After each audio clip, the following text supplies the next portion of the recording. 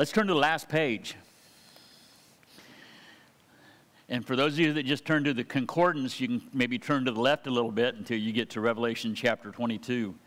You know, we as it says in the bulletin that it's the finale, which, you know, like a series or season finale of a show, and that's usually like a big epic event that goes twice, whatever. If it's an hour-long show, the season finale is usually 2 hours, and so you guys kind of get the idea, right?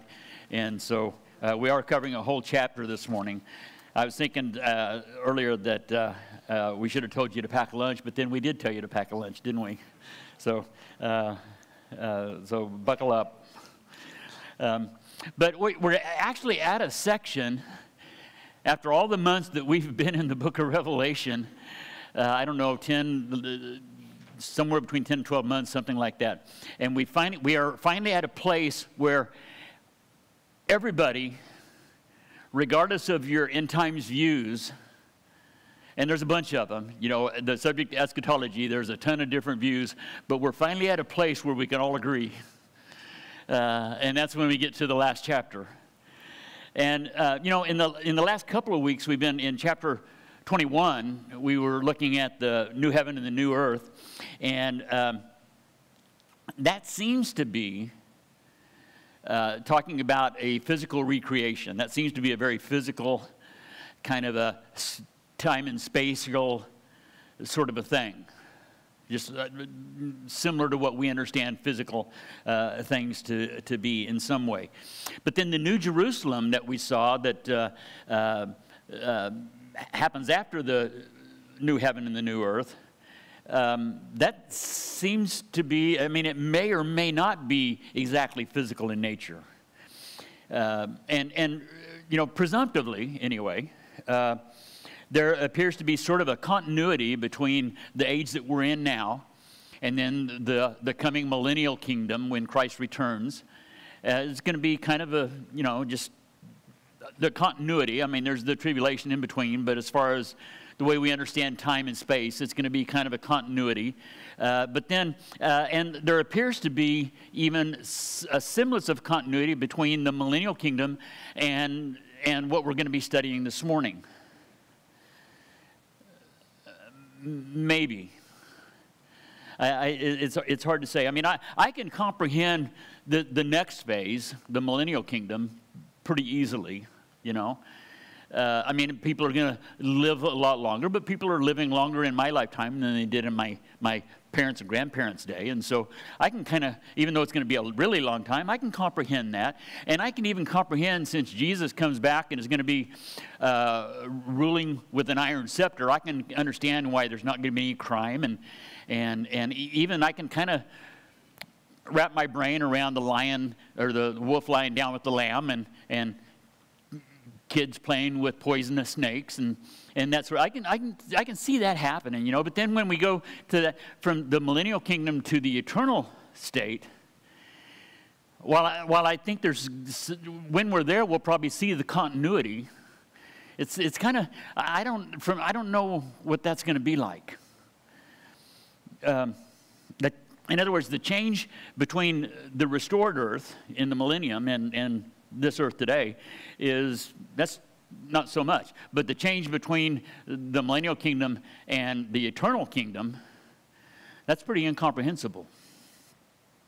And I think one of the biggest problems that we have in understanding it is because we want to take our time-space template and extrapolate it onto that. And so we try to think of the eternal kingdom because that's the way John describes it, because he has no other reference point. He's seeing something that's eternal, but he's trying to put it into time and space terminology. And we tend to kind of follow him in that. And I think that kind of, that can get us into some misunderstandings, I think. There was a boat rental concession at the local park, you know, where you'd go out and rent the sailboat and you'd go out and have for a little bit of time. And at the end of the day, the guy at the concession stand speaking over the loudspeaker, and he says, "Boat 99, your time is up. You need to return to the dock."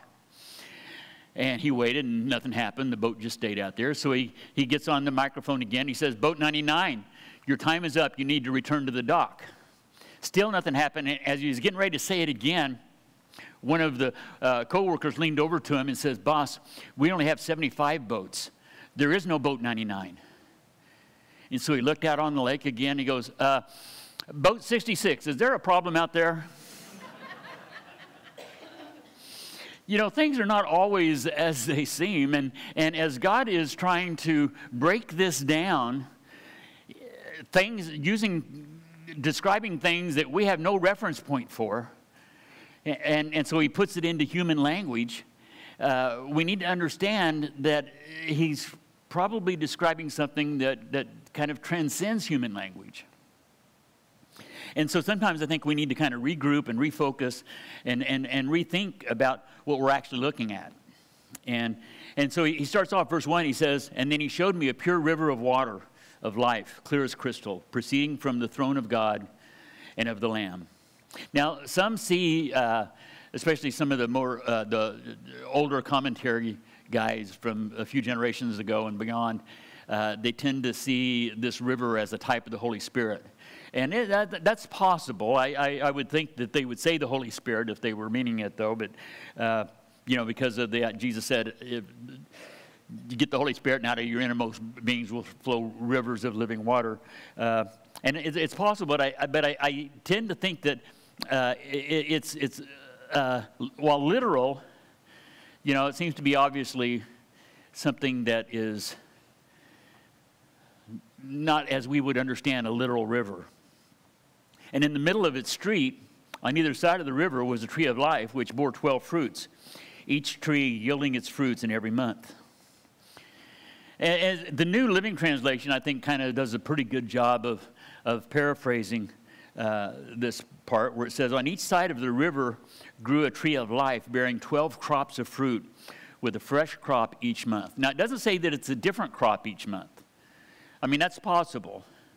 But it doesn't say that. It just says that it bears a fresh crop each month.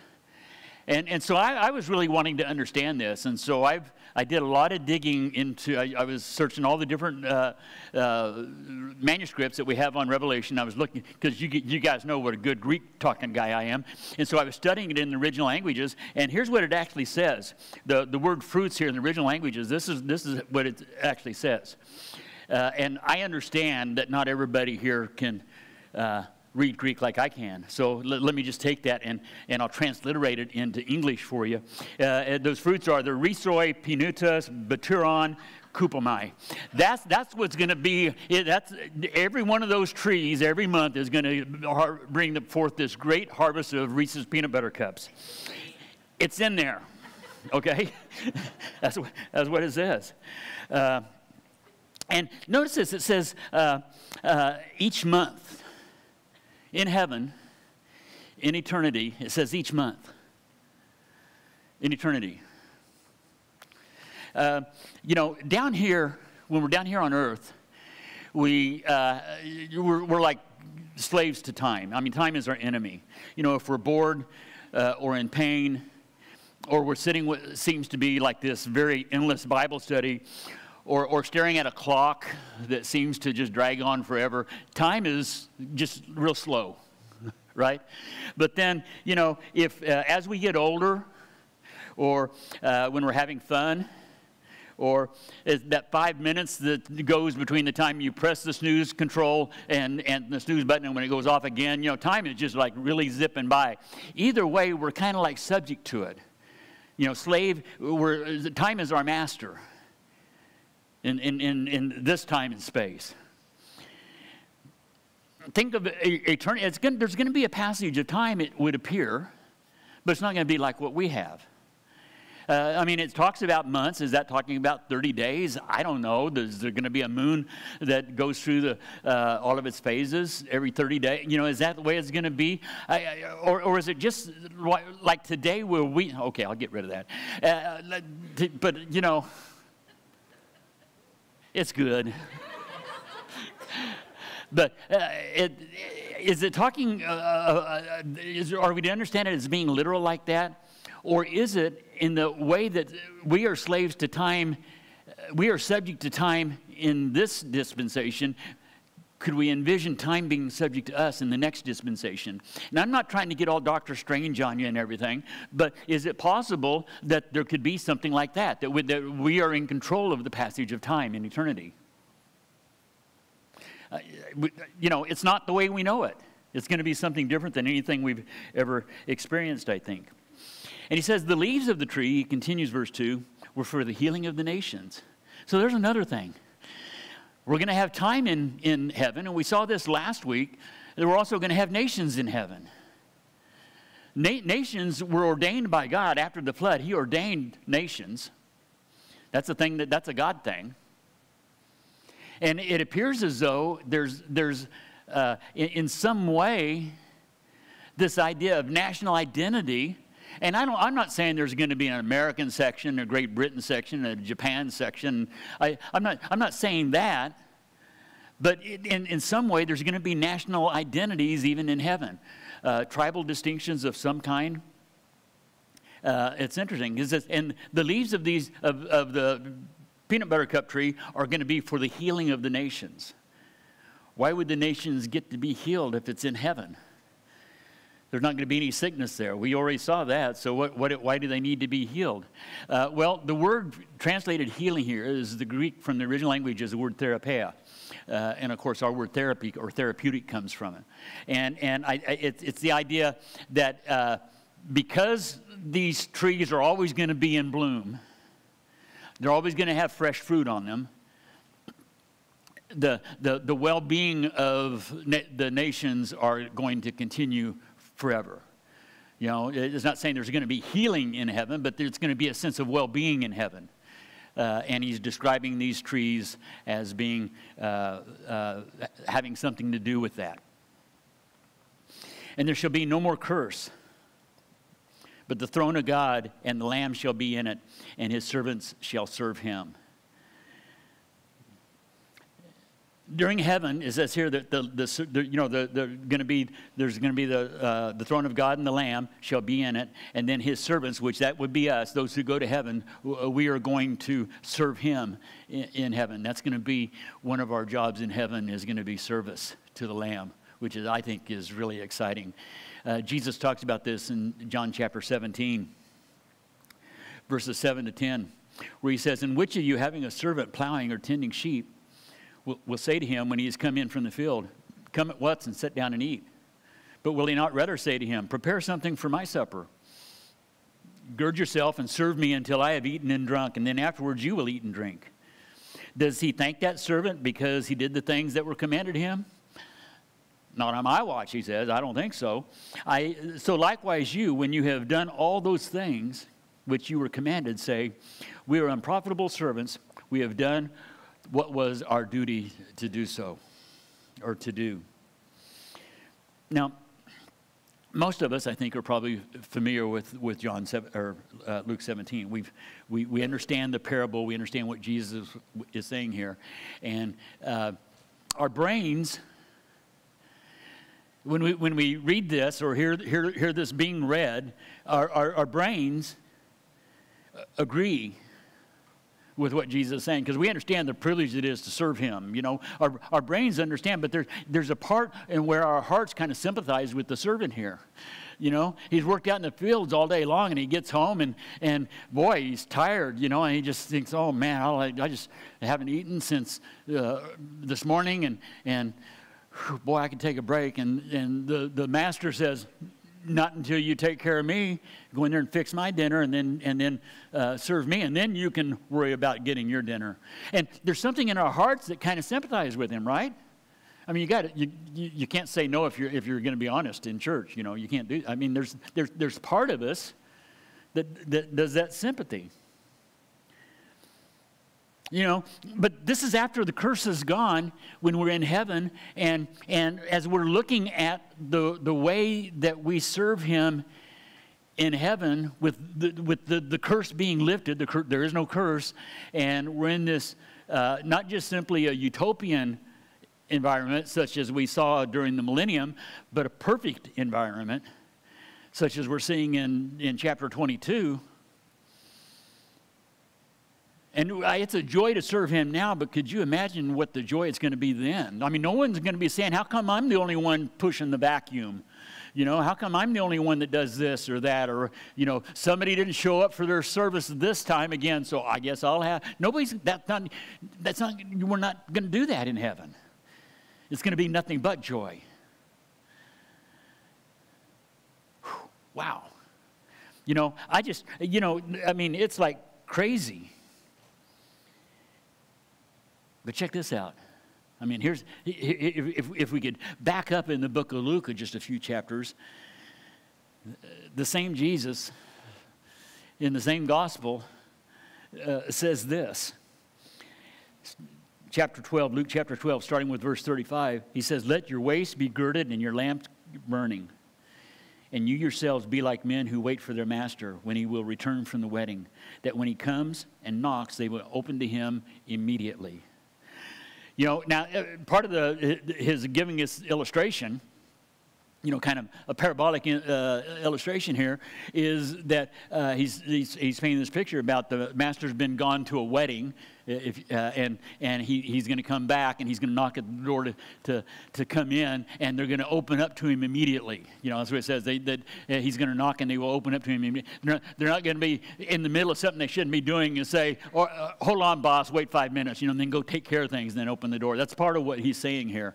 And so, but then verse 37 says, "Blessed are those servants whom the master, when he comes, will find watching. Assuredly, I say to you that he will gird himself and have them sit down to eat and will come to serve them."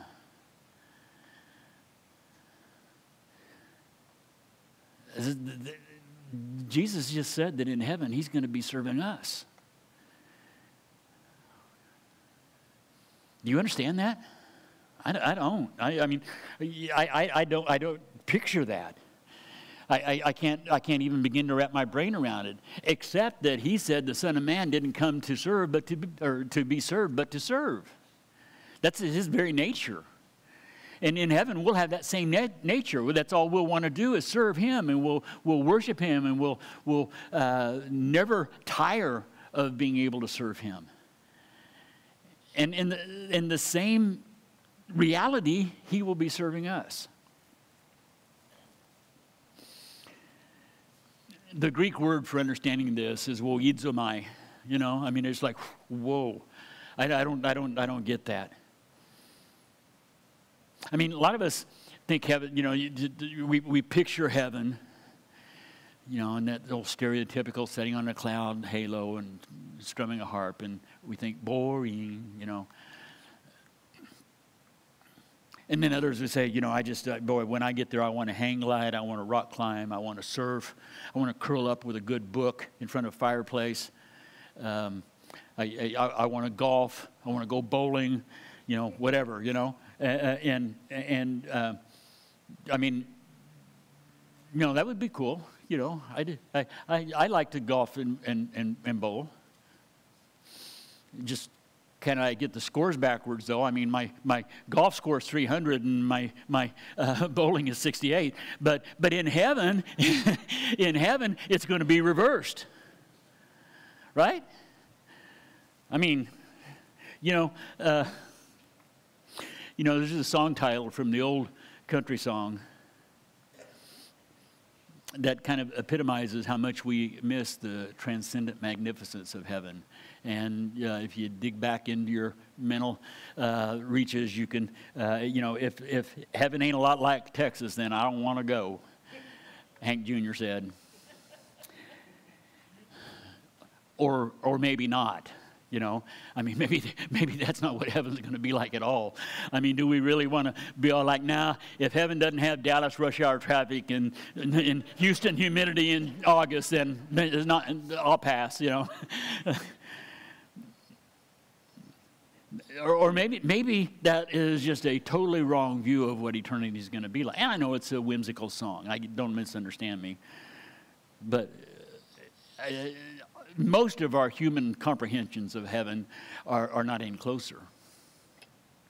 He says, and then they shall see his face, and his name shall be on their foreheads, and there shall be no night there. They need no lamp nor light of the sun, for the Lord God gives them light, and they shall reign forever and ever. You know, light exposes. That's one of the things about, like, you're trying to do something and you don't have very good light. You say, I can't see, I need more light. And then you turn on more light, and then you can see what you're doing better, you know.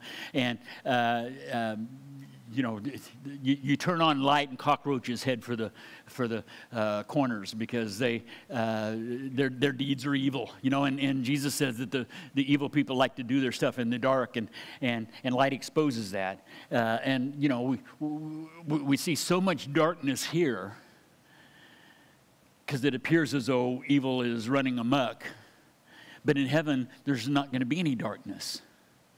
I mean, it's not because they've turned on the light and there's so much light, except that the light of God is going to illuminate everything.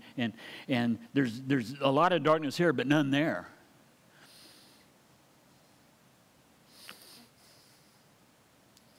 So what will we do in heaven? I mean, is it going to be like unending championship golf courses, like we tee up? And maybe not a hole-in-one every drive, but every drive hits straight up the fairway and right onto the green, and then another putt into the hole, you know. I mean, is it going to be that way? You know, that seems kind of boring.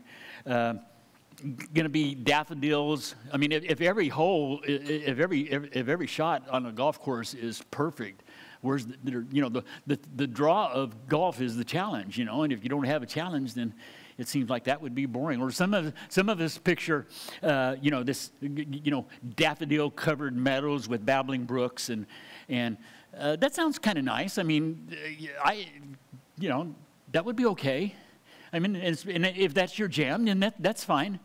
You know, for me, I mean, I kind of picture it more like this. I picture me and Jesus on our Heritage Softails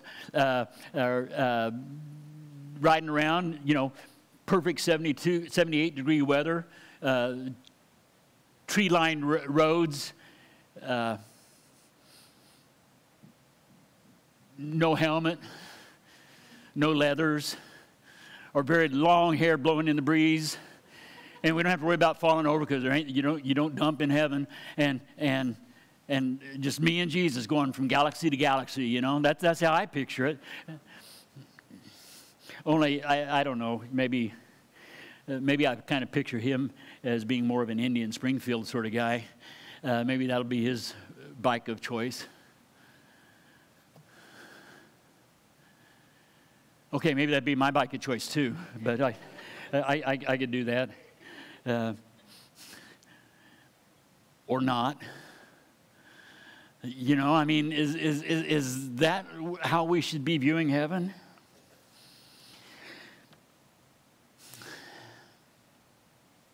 Then he said to me, these words are faithful and true. And the Lord God of the holy prophets sent his angel to show his servants the things which must shortly take place. He says, behold, I'm coming quickly. Blessed is he who keeps the words of the prophecy of this book.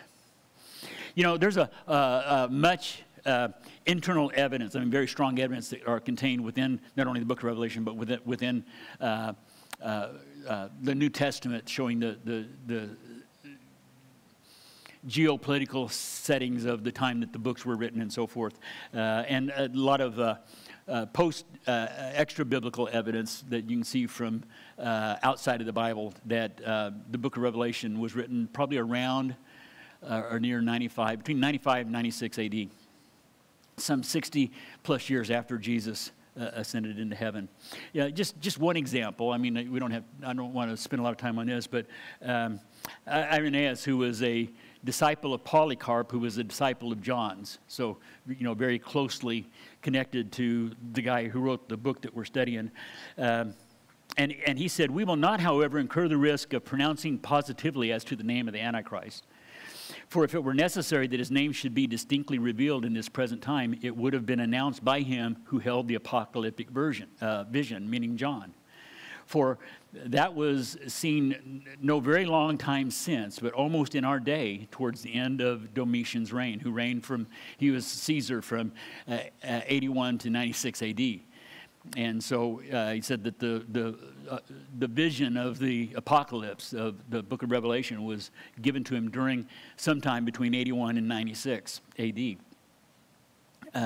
And even though he was writing about 100 years after that, he was saying it's so close to our time as to say not very long time since.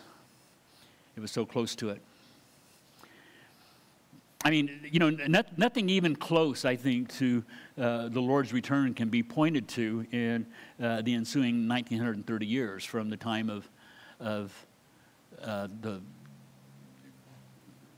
the writing of the book until now. So when he says that we should, behold, I'm coming quickly, he hasn't come yet, I guess is my point. And so with that, we need to understand, I mean, when I get to heaven, probably, Jesus said over 1900 years ago, behold, I'm coming quickly, and he ain't come yet, And we've all got our list, right? The things that we're going to take when we go to heaven, we're going to roll out this list of things that we're going to ask him when we get there. And this is like number 7 on mine, where I'm going to say, Lord, just exactly what did you mean by quickly? When it's been 2,000 years since you said that. But the word quickly here in the New Testament language is the word tacos. And not tacos, but tacos. And it means rapidly. Which is different than quickly. I mean, but it carries with it the idea of when it starts to happen, it'll happen in a real short period of time, in a twinkling of an eye, in fact. 2 Peter 3:8 says, "But beloved, don't forget this one thing, that with the Lord, one day is as 1,000 years, and 1,000 years is as a day." Now, he didn't say this so that we could date his return. He said this to show us that we can't. Because we need to understand that, God, in heaven, time is different.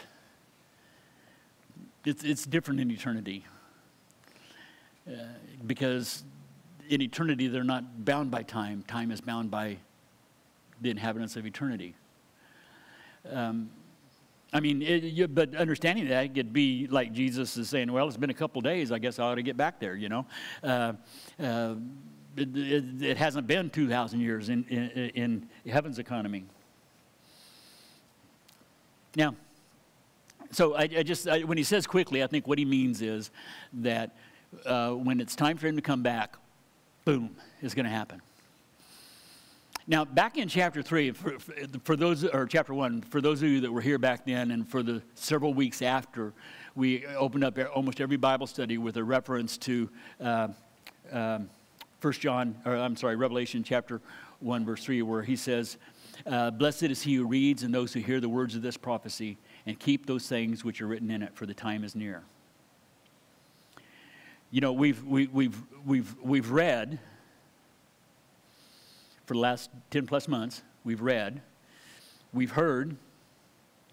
for several weeks back now, and I don't know about you guys, but I've been blessed. As I've been preparing for it, somebody asked me the other day, another pastor asked me what I was teaching. I said, well, we're wrapping up Revelation this week. And he said, how's it been? And I said, I've been digging it. I don't know about the rest of everybody, but it's of all the times that I've gone through the book, this has been my favorite time. So we've read and we've heard, and I've been blessed. I don't know about you guys, but now we're told to keep.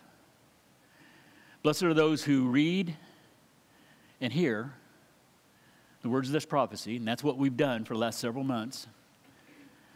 What does it mean to keep? How do we keep the prophecy? In Matthew 25, there is the story of there's a story of the parable of the talents, and then in Luke chapter 19, there's the story of the parable of the minas. And on the surface, they seem to be very similar stories. I mean, that's kind of the same motif where there's this, wealthy nobleman. He's got a lot of servants, and he's going to go away for a period of time. And so he calls his servants together, and he gives them some money, and he tells them to take care of things till he gets back. In the parable of the talents in Matthew 25, he gives them varying amounts. He gives to one servant, he gives 5 talents. To another servant, he gives 2. To another servant, he gives 1. And he goes away. When he comes back, he calls the servants to give an account. And so the guy that he gave 5, he says, Lord, guess what, man? Your money is and talent back in those days was a weight of silver or gold. And he says the talent is really hot right now, and your 5 talents is, I've kind of been investing it, and I've got 10. So here's 10. I've doubled your money. And cool. And so he calls the guy that had 2, and he says, yeah, yours doubled too. And so he gives him the money, and he says, cool, you guys, well done, good and faithful servants. Then he gives the one that they gave the 1 to, and the parable says, it starts off with saying that he was a mean and austere man. And so he says to the servant says to the landowner, he says, I know that you're a mean and austere man, and I was afraid that if I did anything with this, I might lose it. And so I've kind of taken that talent, hid it in a sock, and buried it in the backyard. And so here's your talent, bright and shiny. I return it to you. And he says, you could have at least put it in the bank and let it draw interest, you worthless servant. And he casts him into the outer darkness, where there's weeping and gnashing of teeth. Now, the purpose of the parable, and we get into trouble when we're trying to interpret parables because we start trying to ascribe details to each element of it. And if we're going to do that, then, of course, the landowner is the Lord, but then that makes the Lord mean and austere. And his servants are afraid of his judgment on them. And just because the guy, he didn't lose his talent, he just gave the exact amount back to him, and he gets kicked into the outer darkness, And so if you don't do better with what God gives you, you're going to hell. We could really mess that parable up if we're trying to ascribe details to every part of it. But we ask ourselves, what was Jesus trying to say? And the word talentos, that's the word in the original language, and in the Bible days, it was a weight. It was a measure of gold or silver. It was a certain weight of precious metal that was used for commerce. But over the years, that word talentos kind of evolved into our word talent. It means what today, our English word talent had kind of morphed into that as it was going from language to language and evolving over time. And what the purpose of the parable is that Jesus gives to, let's just look at it this way. He entrusts to his servants varying degrees of talent. Okay, I don't think we're pressing it too much to do that. Varying degrees of talent. Not everybody can bend strings on a guitar and make it sound good. Okay? Some people can do a fair job on it. Some people like me couldn't do any kind of a job on it. Some people are really good at it. He gives some people more talents at a guitar than he gives people like me. And we can, some people are better at counseling than others. He gives people the gift of counseling. And so, but that doesn't mean that he doesn't give somebody who has somewhat of a talent with guitar, that he doesn't want to use that somewhat of a talent. Or he gives somebody 5 talents of guitar playing, he gives somebody else 2 talents of guitar playing, and what does he want that guy with 2 talents of guitar playing to do? He wants him to use that talent for God's service. And I think that's the parable is to teach us that whatever God gives us, we should use for his glory.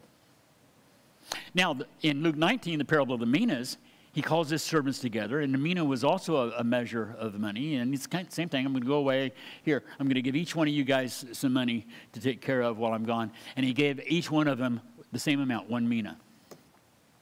And then he came back, and some of them had gotten a lot of money, some few, and then there was a guy that only had the same one that he started off with. What's the teaching of that parable? And that is that he gives us all, let's kind of maybe put it this way. Romans says that he has given to each one of us a measure of faith. Okay?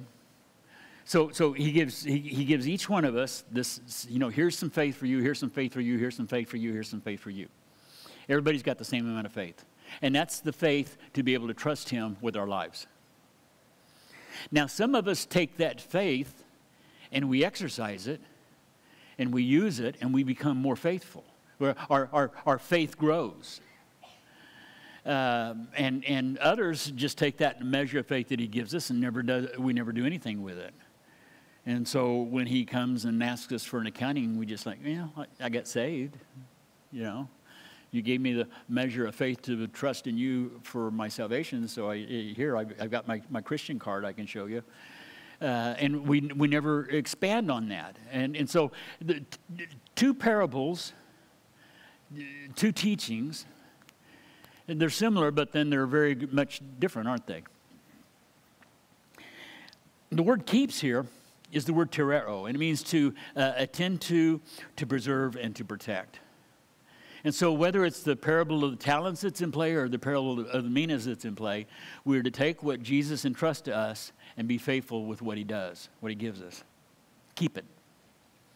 We hear it, we've read it, we've heard it, and the way we keep it is by taking what he gives us and being faithful with it.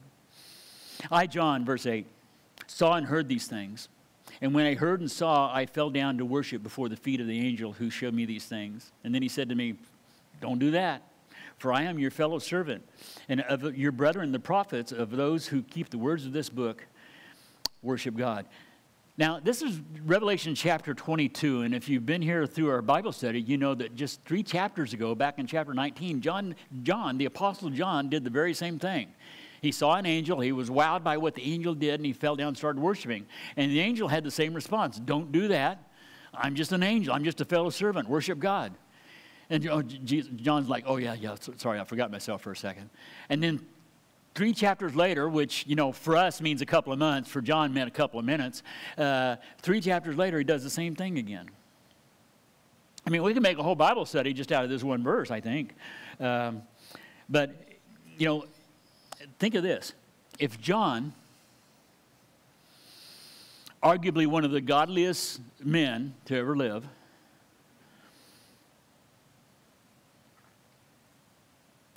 the beloved disciple,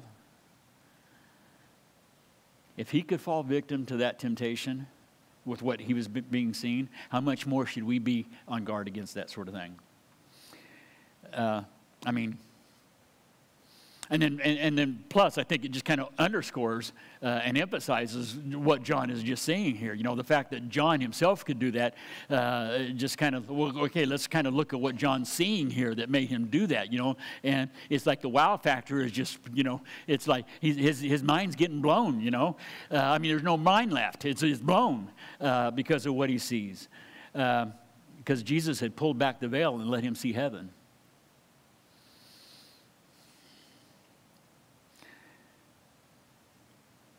Heaven is not like we picture it to be.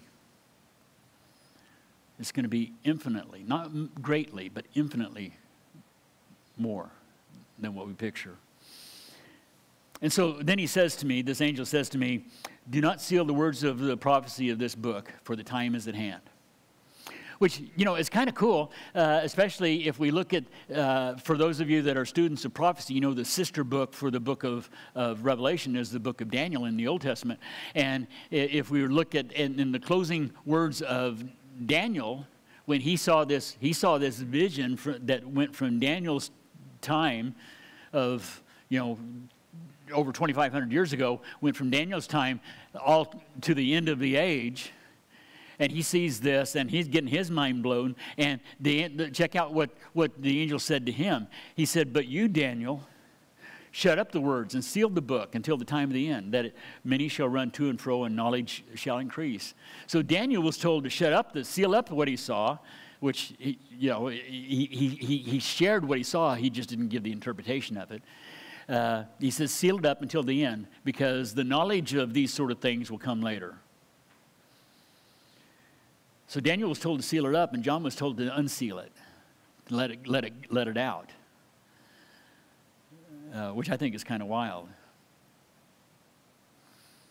because the time is at hand. The word time is not chronos. You know, one of the names for this gizmo on my witch is a chronometer, and it's from the Greek word for time, you know, and that would be the normal Greek word for time would be chronos, and that's not the word that's used here, though. It's not chronos, but kairos, which can mean time, but it has more of a technical meaning of an opportune moment or season.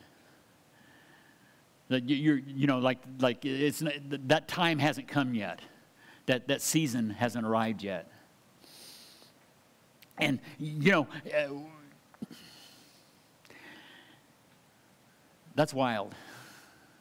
When that time comes, and the book of Daniel that has been sealed has been unsealed, and we begin the season of these things that were told here in chapter 22 become a reality. Mind-boggling. And check out what the angel says next. He who is unjust, let him be unjust still. He who is filthy, let him be filthy still. He who is righteous, let him be righteous still. And he who is holy, let him be holy still. After describing heaven, he follows it up with this statement. Isn't that kind of crazy? It's kind of wild. And I think what he's saying is, I mean, if we could translate into American, I think what he's saying, if you want to reject what's being taught in this book, if you don't want to read and hear and keep what's in the book, then you just get down with your own bad self. Do what you want to do. I can remember years ago in my home church, we had a men's prayer gathering on Sunday mornings before church. And we were doing that. It's kind of like what we do on Saturdays here, but we did it on Sundays. And this guy came in off the streets. And our church was in an area that was kind of like here, where you oftentimes get a lot of homeless people, transient people coming through. And so this guy came in to men's prayer, and he saw we were having donuts and coffee, and so he asked if he could have some donuts and coffee. And he was there. He joined us through our time, and afterwards we were kind of having a little fellowship time. And so my friend was talking to him and was trying to get him to realize that God had a better plan for his life than the way he was living his life, the choices that he was making in his life. And so he was kind of taking him through, showing him the gospel and showing him, you know, that God had a better plan for him. And it seemed like almost every comment my friend made, every time he would share a verse, or every time he'd say something about whatever God's plan for him was, he had a counter. He'd say, yeah, but. Yeah, well, I tried that. Or I can't do this because. And this went on for several minutes, you know, and he had a yeah, but and some sort of reason why he couldn't, to everything that my friend was saying. And so after a little bit, my friend just stopped, and he looked at him, and he said, well, I guess you can just go to hell then. And, you know, I spilled my coffee and spit the donut out of my mouth, and then it kind of sunk in what he said. And I thought, well, yeah, that's what Revelation chapter 22 is saying. God is saying, I don't want that for you. I've got a better plan for you. But if you refuse it, then he who is unjust, let him continue to be unjust. Those who want to be righteous can continue to be righteous, but those who want to be unjust, go on. Blunt, but true. I mean, if the book of Revelation won't get somebody's attention, nothing will, right? D.L. Moody said, men who are full of the Spirit can look right into heaven. Now, I don't think that he's saying that Spirit-filled men and women are going to be able to comprehend heaven. You know, that we're going to be able to understand what John meant when he described gates of pearl and streets of gold. I don't think he's saying that. At least I hope that's what he's not saying, because I don't comprehend what John is saying with that, and I'd like to think there's times when I'm Spirit-filled. So I don't think that's what he's saying, but rather I think that he's saying that Christians full of the Holy Spirit can look past this world and see into the eternal world. You know, we can know that this isn't it. We know that we are not bound by this time and space, that there's something better, there's something more glorious, something eternal, something that's ahead that is beyond, infinitely beyond what this life, the very best that this life has to throw at us doesn't even amount to pavement in heaven. So he says, behold, I'm coming quickly. My reward is with me to give to everyone according to his work. I am the Alpha and the Omega, the beginning and the last, or beginning and the end, the first and the last. You know, where he says the first and the last, that goes all the way back to chapter 1. For those of you that here, we'll just start back. He said that in chapter 1. And that's actually a reference from Isaiah chapter 44, verse 6, where Isaiah writes, thus says the Lord. And you see the word Lord there is capital, all capital letters, which when that occurs in the Old Testament, it's the covenant name of God, Yahweh.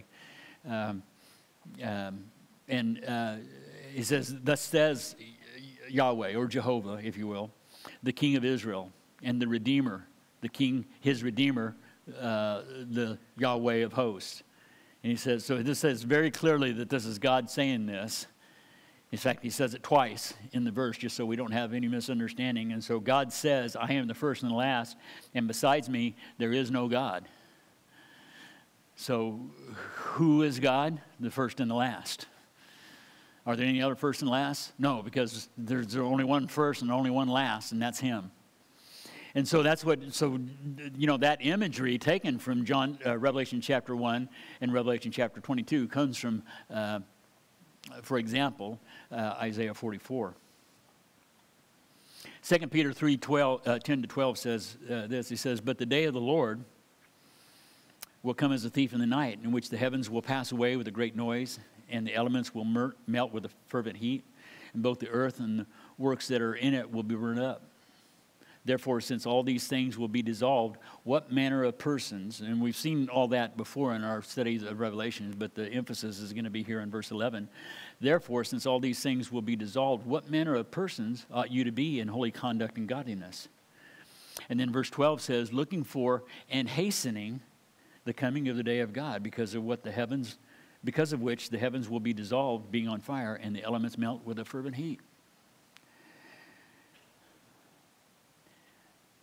Hastening the day. I mean, the word hastening here is the word spudos. Our word speed comes from it.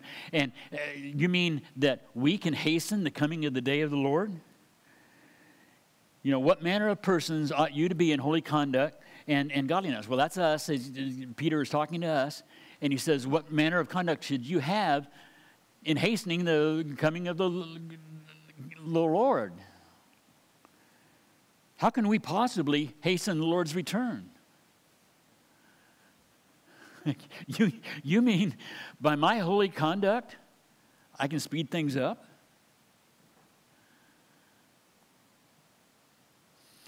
C.S. Lewis, in his book, a little short book, Efficacy of Prayer, he writes this. Can we believe that God ever really modifies his actions in response to the suggestions of men? For infinite wisdom does not need telling what is best, and infinite goodness does not need urging to do it. But neither does God need any of those things that are done by finite agents, whether living or inanimate. He could, if he chose, to repair our bodies miraculously without food, or give us food without the aid of farmers and bakers and butchers, or knowledge without the aid of learned men, or convert the heathen without missionaries. He could do all that if he wanted to. You know, he doesn't need us. But instead, Lewis goes on to say, he allows soils and weather and animals and the muscles and minds and the wills of men to cooperate in the execution of his will. It is not really stranger nor less strange that my prayer should affect the course of events than it should be that my other actions should do so.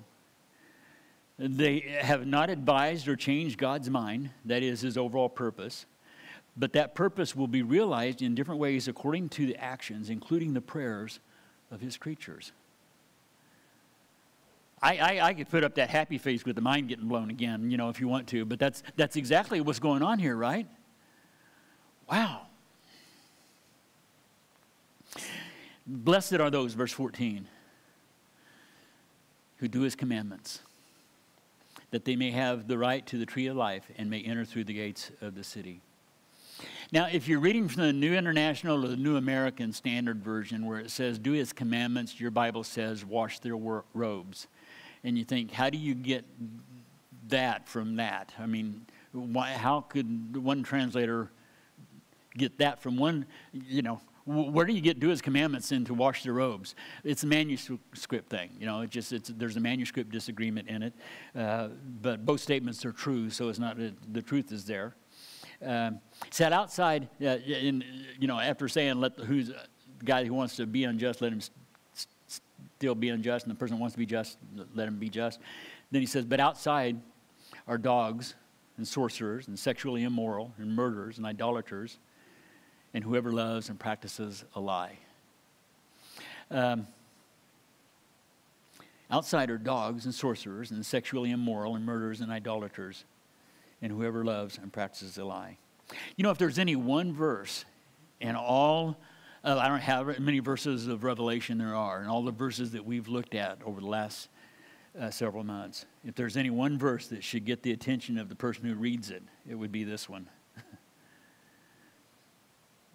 And then it starts back red letter again here in verse 16. Jesus is talking. He says, I, Jesus, have sent my angel to testify to you these things in the churches. I am the root and the offspring of David, the bright and morning star.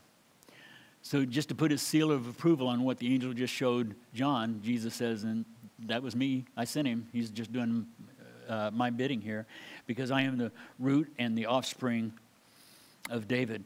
When it says that he is the root of David, it's that speaking of his pre-existence. You know, he was before David. He was the son of David before David was David. So he pre-existed. That's speaking of it as him being the root of David. David came from that. Not the root from David, but the root of David. That speaks of his pre-existence. When he says that he is the offspring of David, that's speaking of his incarnation. Because he did come from the loins of David.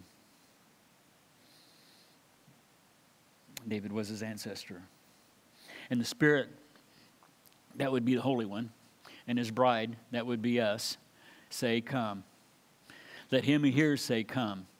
And let him who thirsts come. And whoever desires, let him take the water of life freely. I mean, you can kind of sense there's urgency in his pleading, can't you? In this come thing, you know. And here you got the Spirit and the bride both. The Spirit and the church are both pleading from eternity, saying, please come.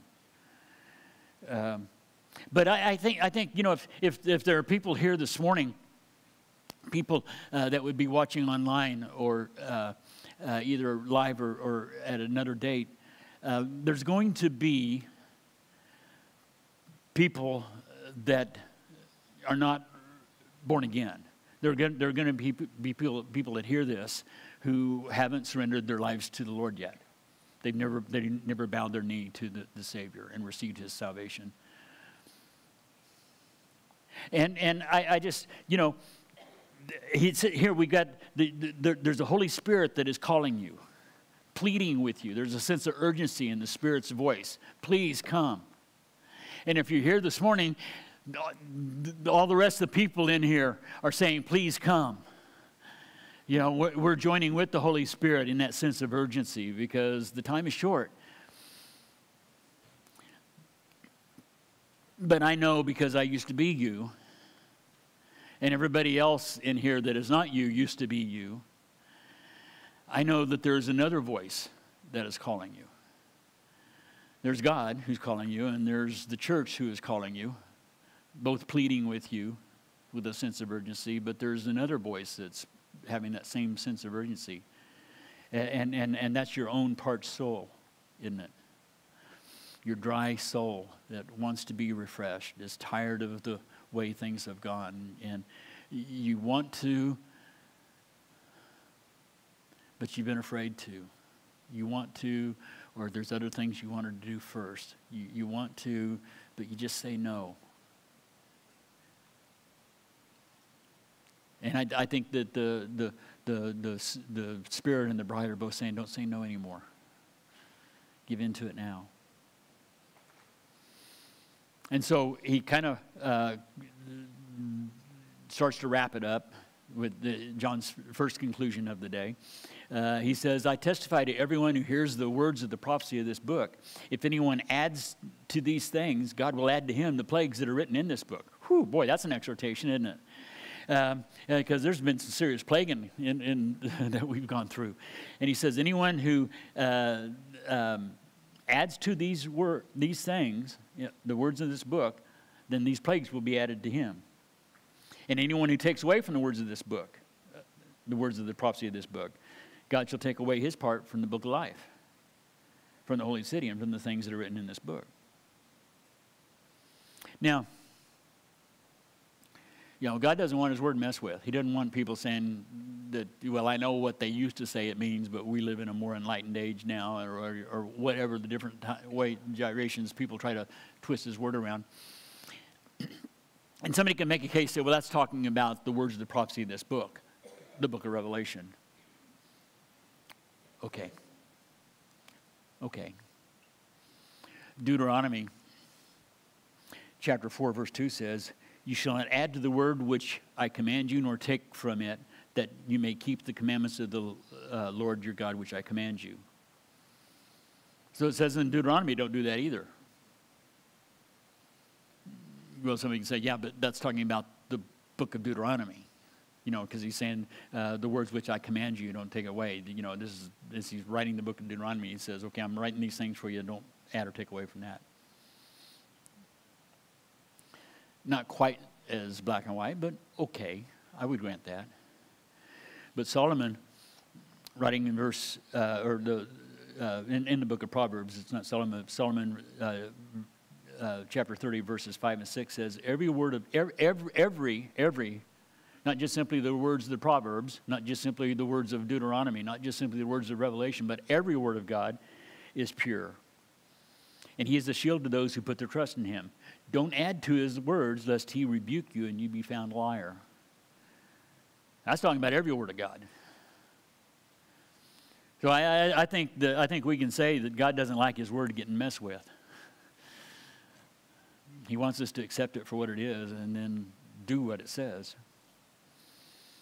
And then in his final conclusion, he says, and he who testifies to these things says, surely I'm coming quickly. And there's that word again, takus. Amen. Even so, John has to, at this point, he's got to just add his own little commentary in here. And after Jesus said, surely I'm coming quickly, and John says, amen. Even so, come, Lord Jesus. John's saying, all right, Lord, you got me. I'm ready. Let's rock a little return now, okay? John's ready for it right now. And then he concludes with the grace of our Lord Jesus Christ be with you all. Amen. I'd like to conclude with in my first conclusion, another quote from C.S. Lewis, where he said this. He said, heaven will solve our problems, but not, I think, by showing us how subtle reconciliations between our apparently contradictory notions. The notions will all be knocked from under our feet. We think that we'll get to, sorry, I didn't get Lewis up here. We think that we're going to go to heaven and the things that are broken down here are going to get fixed. And he says the notions will all be knocked from under our feet, and we shall see that there never was any problem. That list that I'm going to take to him? Your list that you're going to take to the Lord, we're going to reach in our pocket and start to unroll it, and we're going to see that there's nothing there, we don't have any questions. We don't have any problems. We don't have any notions. We don't have any expectations of what heaven's going to be like, because we will be in awe of whose presence we're in. And so for my final conclusion, have you ever felt like you didn't fit? You feel like you didn't fit? Kind of like the fitting rooms at the mall. They got that little curtain. Or like you start telling a story to a group of friends, and you get about a minute into it, 4 or 5 of you standing around just all hanging out, and you're telling a story, and you're about a minute into it, and you realize nobody's listening to you. that feeling? Or you're next in line in the grocery store, and your wife says, "I'll be right back. I just got to get one little thing." And then your time comes up, and she's in the next state or somewhere. You have no idea where and you're just kind of standing there, and it's all on you. You know that feeling? You just, or somebody waves at you. Somebody's walking across the room, or you're at the mall, and somebody waves at you, and so you wave back, only to realize that they weren't waving at you; they were waving at the person behind you. You ever have any? I mean, am I the only one? This world can be very unfitting and very awkward. But in heaven, we will all fit. Just like a custom tailored Armani suit.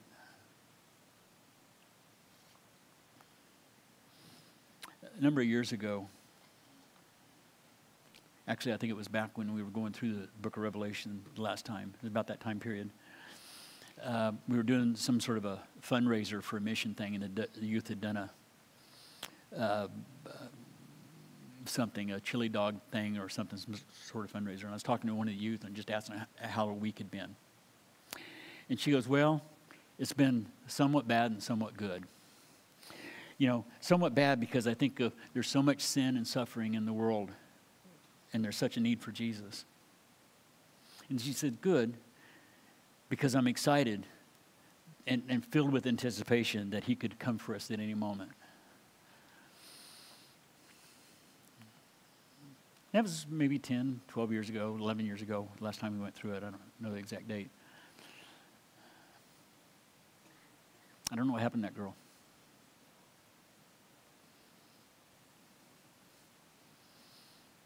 Is she still filled with that same excitement, that same expectation? Did it wear off? Did it wane? It can, it can if we don't guard against it. I mean, we can have that kind of zeal, and yet if it's not nurtured by the Spirit in His Word, then it kind of fades, doesn't it? I don't know if Jesus is going to call us home before we get out of here today. I don't know. I don't know if it's going to be another decade.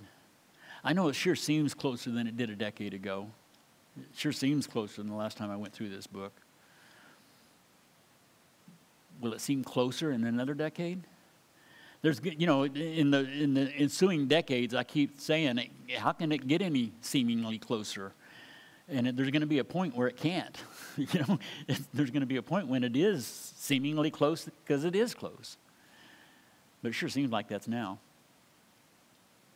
But if for some odd reason that it's not, don't let that anticipation wane. Because He's coming quickly. Amen. God, we thank You for this time this morning. We thank You for the time over the last several mornings that we've been able to come and study this precious book. And I thank You for all who have read and heard and have been keeping the words of this prophecy in their faithfulness and temerity. And God, we just we ask that Your Spirit would move in our midst. We pray as we get ready for the Lord's table that You would prepare our hearts, and that we could all live in ways that are well-pleasing to You. In Your Son's precious name, amen.